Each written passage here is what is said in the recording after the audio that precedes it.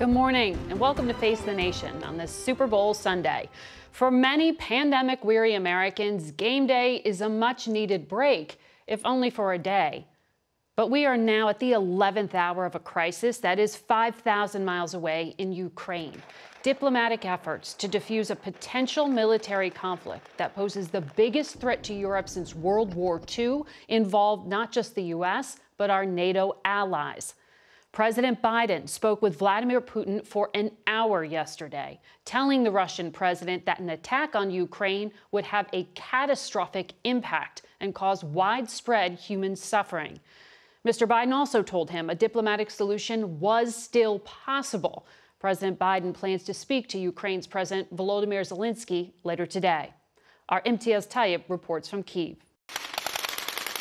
Ukraine's armed forces may be small compared with Russia's, but they are mighty.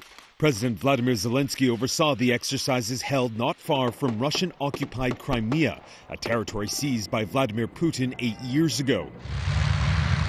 The U.S. is now warning of an all-out invasion of Ukraine and says there is mounting evidence that Russia is poised to attack again, this time with a multi-axis assault using ground troops, amphibious forces, airstrikes, and even ballistic missiles. But Zelensky says those dire warnings are doing more harm than good. The best friend for enemies, that is panic in our country. And all this information that helps only for panic doesn't help us. As thousands took to the streets of Kyiv, calling for peace, the U.S. quickly pulled military and other personnel out of the country, along with the UK, Canada, Australia, and nearly a dozen other nations following suit. Russia's military buildup in the region is only growing, with enormous live-fire military drills in neighboring Belarus and Moldova. The war games are mere miles away from the thousands of NATO and allied troops in the region, in what is the largest military buildup on the continent since the Cold War.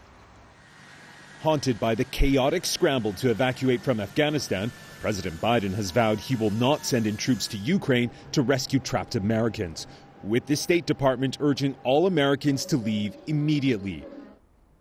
Now, the deep skepticism here in Ukraine of an all-out war is dwarfed by Russia's massive military buildup on its borders as attempts to end this crisis with diplomacy intensify.